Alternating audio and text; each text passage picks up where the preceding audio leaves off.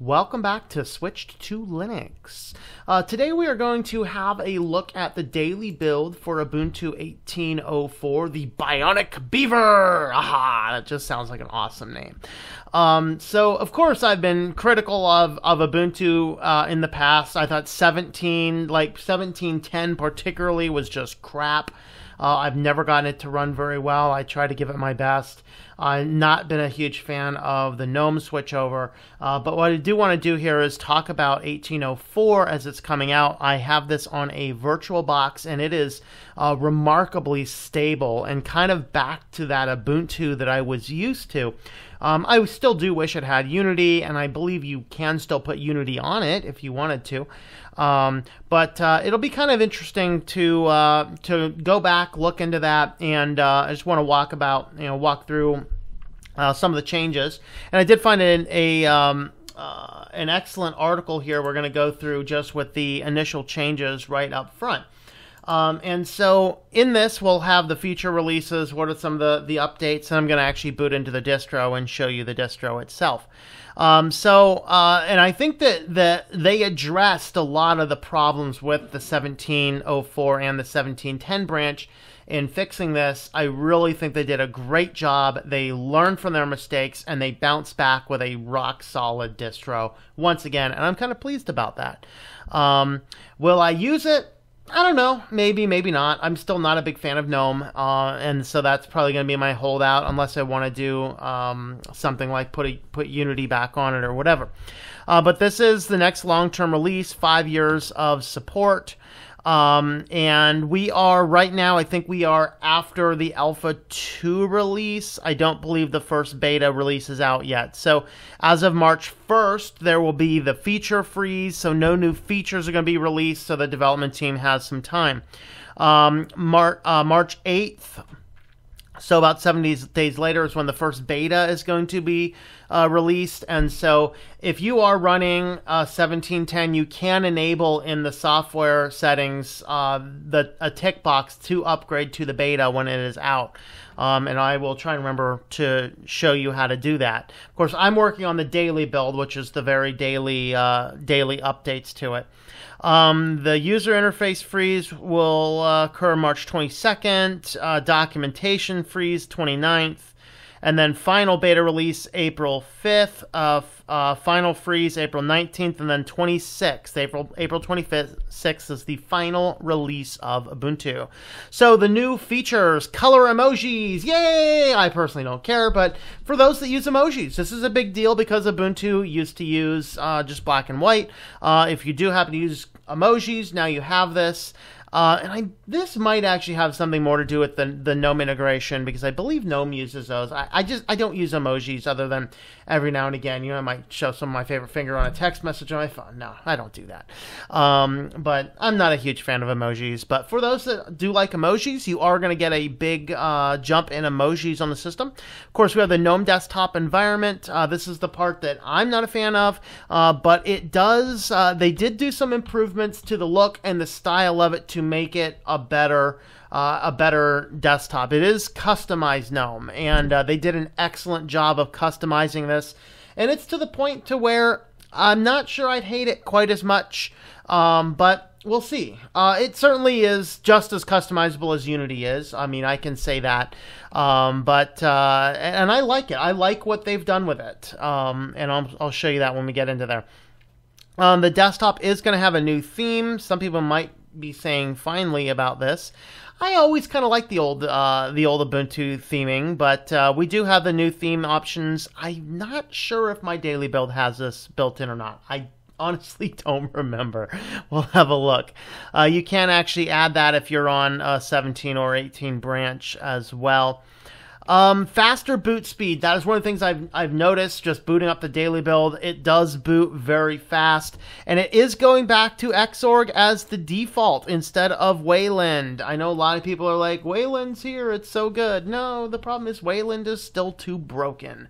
That was one of the downsides with 17.10. Wayland by default caused a lot of hassles for a lot of people. And so going back to Xorg as a default is excellent. However, both of them are still there. If you're a Wayland guy, you got the option. I'll try and remember how to show you how to do that.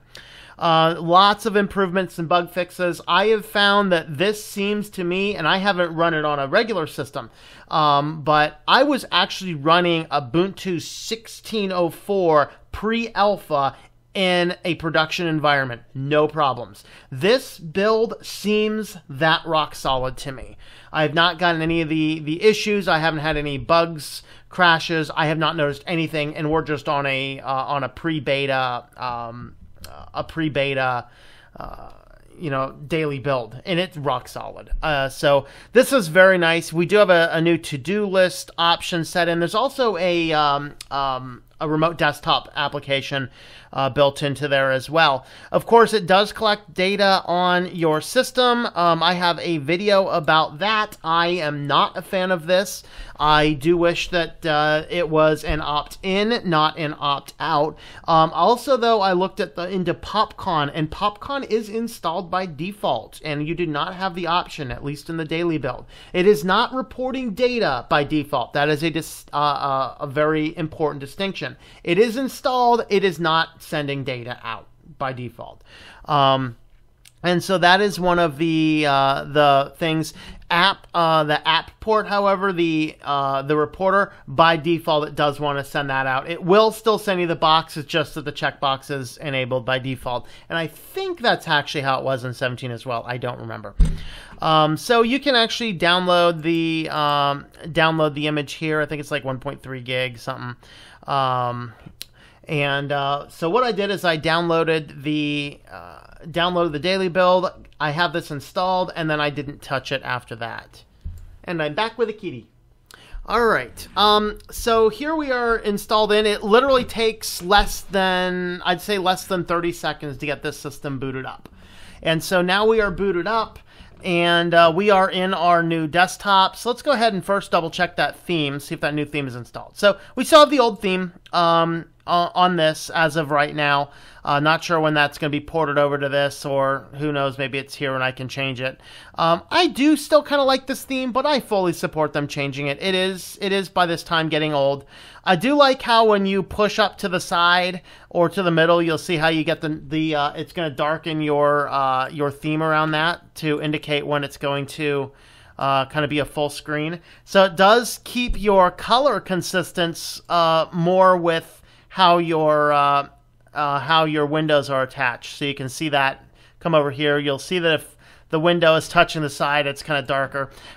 Just a neat little eye candy type thing. You'll see that you do have icons on your desktop by default. And I believe in the settings, you can go ahead and enable more items on your desktop. This is, I think, always has been the default. We do have the Software Center. Let's go ahead and start with the applications installed.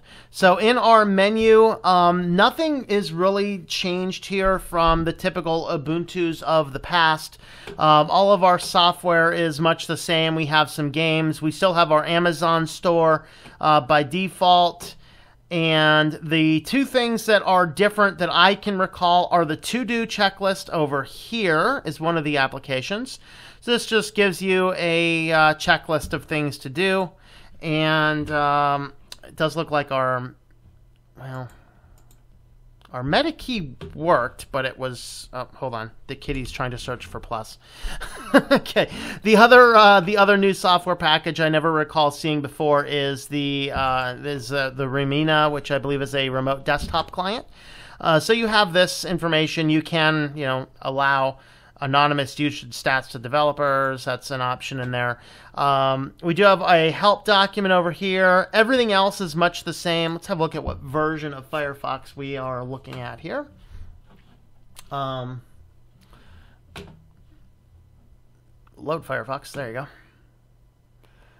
Okay.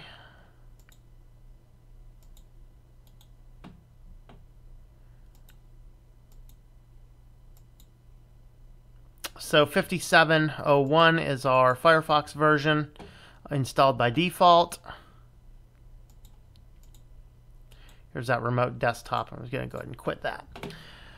All right, let's see. The next thing is I had said that you can, if you are already running your running Ubuntu and maybe you just have a testing machine, you want to enable the ability to test the beta when it comes out.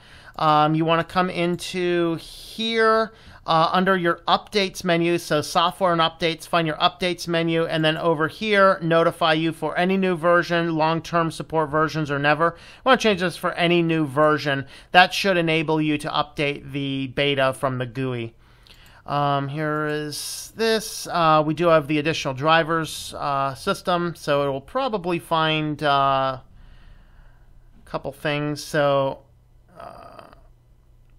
there's your guest editions, which seem to be working perfectly fine out of the box.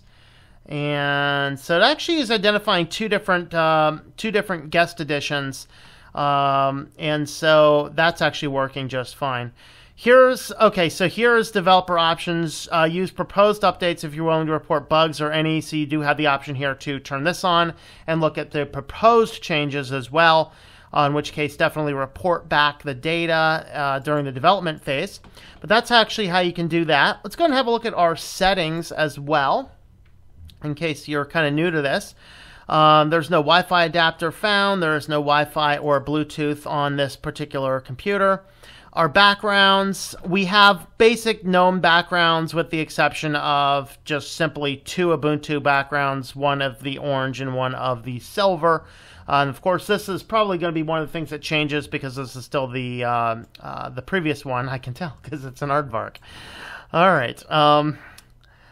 So here's your dock. Of course, this is your default size. You can make it larger if you want it larger. You can make it tiny if you like it tiny. You can auto hide the dock. That is disabled by default. And you can put it on the left, the right, or the bottom of the screen. So depending on where you like this type of stuff, you can go ahead and do that. I might actually do something like a right side. That's what I generally do these days. Or who knows? Maybe I'll just leave it on the left in the spirit of unity. Here's your notifications. So you can see everything that's notified, by default. No big deal there. Nothing secret.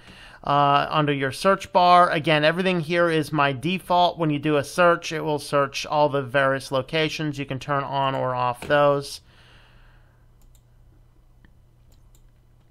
Is your online accounts. Privacy, here's your default. Screen lock is on, location is off, usage is on. Purge trash and temporary files is off. Report problem reporting automatic. This is the one that I think that one of those ones that some people might like. I'm not a huge fan of this.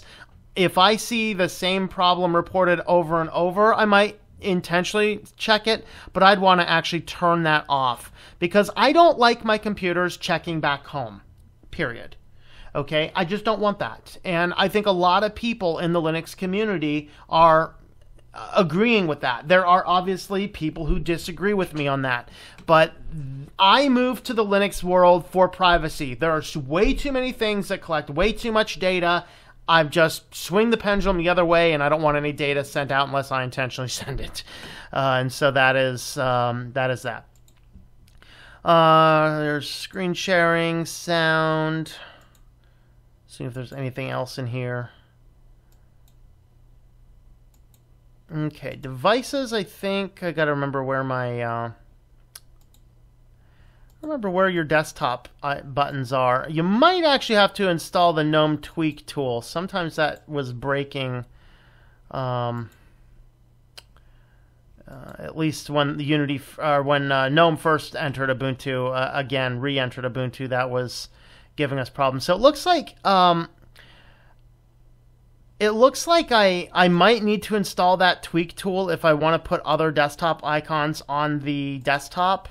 Let's see if the tweak tool is installed by default. It is not. So let's go ahead and install that. See what I can install as far as tweak tools. So here's your software installer. This one here, it looks like it's not the GNOME software installer, or at least it looks significantly different, and it's certainly running a lot faster. You do have Skype, you have Spotify, so a lot of these applications that a lot of the applications that a lot of people are used to in this day and age are available in here by default, so that is actually quite awesome. I am not finding any tweak. Okay, there we go. GNOME tweaks, Unity tweak tools. Let's go with the GNOME tweak tools. Let's go ahead and install that. It's going to want our password, which is simply test for me right now. Looks like it is the GNOME Software Center. No, don't remove. Don't remove. Launch. Wrong button. All right, so here we have our GNOME tweak tool. Animations on, so yeah, definitely still using the old theme. Here's your desktop, so we can turn on our notifications there. Now, as I said, I'm not sure if they fixed some of these, but some of the things in your tweak tool will mess up. It used to mess up Ubuntu when GNOME first came back onto it in the 17 branch. I don't know if any of that is fixed. I know I did brick one Ubuntu install that way. So just be warned if you're installing your tweak tool that something in here might break something, but it seems okay. So it looks like the theme is not in yet. We do have now our desktop icons put back onto the desktop, so that's nice. We can put a new folder. I don't know if I can actually put anything else in the desktop or not. Let's go ahead and try something. We're going to boot up LibreOffice. Let's have a look at what version LibreOffice we have.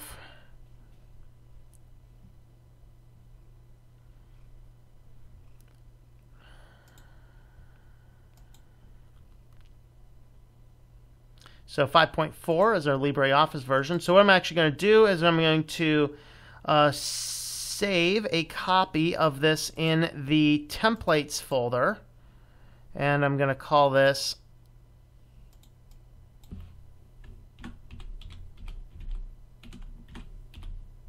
writer document. Save. Close. Now when I go to my right-click my menu, now I can right-click and create a new writer document. And that'll create that document. So all that stuff still works wonderfully. Can I trash something or not? There it goes. Let's see. If the trash can works. Yes, it does. It is working. All right, so let's see. Let's go ahead and remove that from your favorites. Let's remove that from your favorites. We're just going to customize some things here. See how to customize stuff. So let's go ahead and do right-click, add to favorites. So right-clicking and adding to favorites will give you the icon right there on the desktop. Let me see our system monitor. We also double-check the system resources being used. So the entire system right now is running on 1.3 gigabytes of RAM, so that's actually not too bad. It is a little bit heavier. Of course, the GNOME desktop is slightly heavier than some of the other ones. So if you are running this with very little RAM, this may not be the desktop for you, but it's going to be okay otherwise. You'll see it's running pretty smooth. It is snappy. It's very nice. I'm getting the feel, I'm getting that strong feel of Ubuntu again as far as this feels like a good, stable system. The next thing I said I was going to show you is how do you, if you really do want to run Wayland, how do you do that? Well, you want to come in and you want to select your person and log out.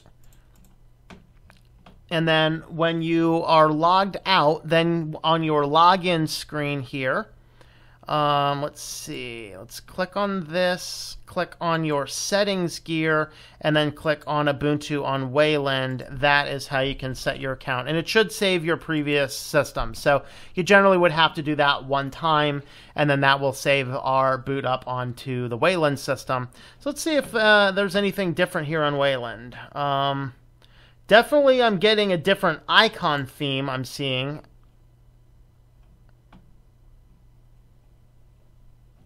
You'll see your software center has actually changed a little bit. So it looks like that's one of the things I'm seeing different. It does seem to be a whole lot slower. It's not nearly as snappy on Wayland, for sure. Let's go ahead and load up the system resources again. See if it's using more RAM or something. Not using a significant amount more RAM, slightly more. I'm at 1.4 instead of 1.3. But yeah, it's definitely... Let's just move around a window, see what that does. Let's see, move around a window, just jumped the CPU. Let's go ahead and go back to Xorg again and see what that did, just moving that window around, just kind of wiggling around a little bit there. Let's go ahead and log out. Let's go back into the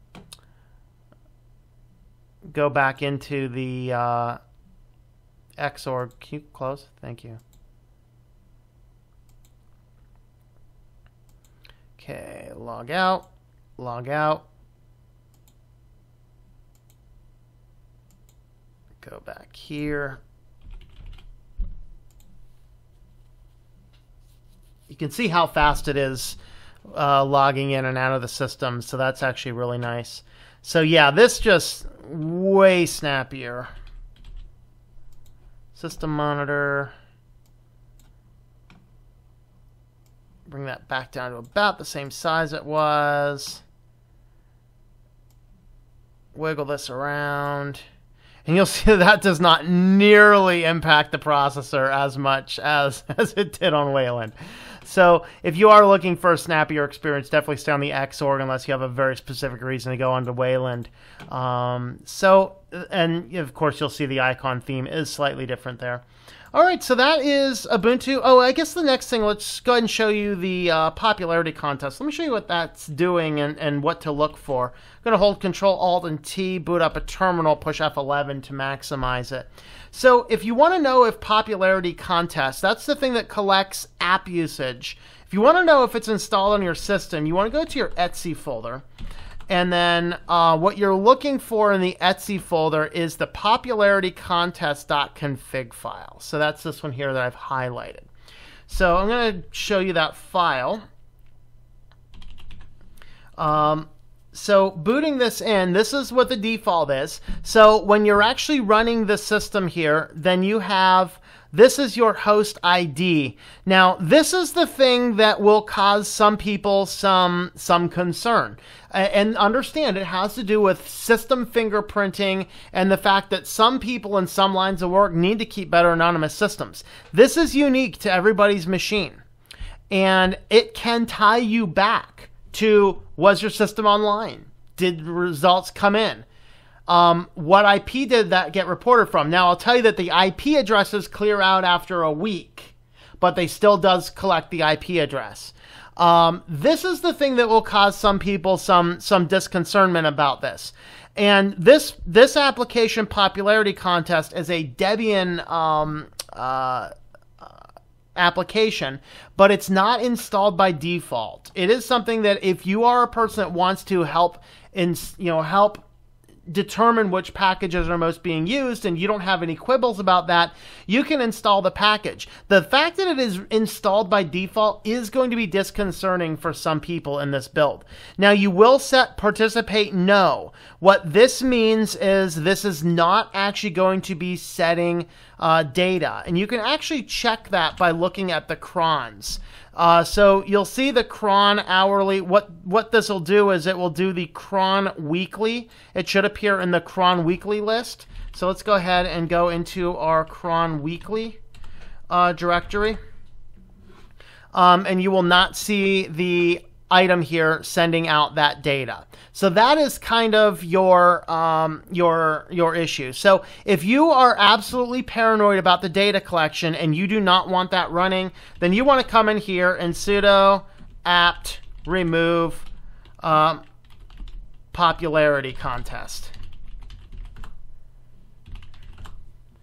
That's what you're going to want to do if you're super paranoid about the data collection stuff. Just completely remove the application. It is installed by default. It is not enabled by default. Some people are going to have a problem with that. So I just wanted to point that out as well. That is one of the applications that is doing that data collection. And what that does is it will take a list of the applications you have in your computer in order of when it was installed and when it was last used in kind of reverse order, and report that to the Ubuntu servers once a week on a cron job. And so that is what that application does. That's only one of the three things that Ubuntu uses to collect data. The other is app port, which is a thing we have disabled earlier, and the other is in the installer, which I can't show you. It's actually not on the Daily Build installer yet. But for those people that are concerned, and I still think it's a bad idea for Ubuntu to go down that road, how they're going down it. It should be an opt-in, not an opt-out. I'm sticking by that, because a lot of people, not everybody, a lot of people use Linux for the privacy aspect. And in this crazy world where there's too much data collection, we need options to not collect the data. It is rather harmless data at this point in time, and you do have the option to opt out. But still, I wish it was either not there or purely opt-in. And I would receive it a little bit better. So that is Ubuntu. This is, again, the Bionic Beaver daily build. It seems as though we have a rock-solid system once again.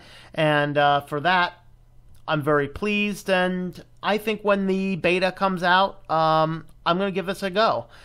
Give it a try for a little bit and see what I think. So that's my video for today. Thanks for watching. Again, if you'd like to help support what we're doing, you can check out switch2linux.com/support.